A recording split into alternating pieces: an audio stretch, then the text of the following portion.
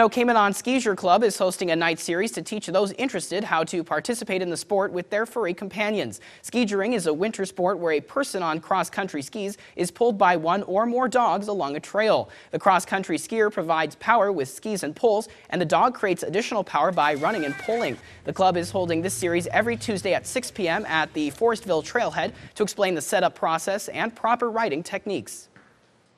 Skijoring is just a lot of fun. It's a great way to get out in the winter, to enjoy the sport with your dog, to get out in the woods, to get some fresh air and some sunshine.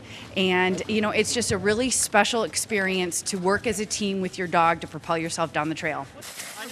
The group is also preparing for the upcoming Anamoosh 10K Skijor race that will be held on January 28th, which starts at 9 a.m. at the Forestville Trailhead in Marquette.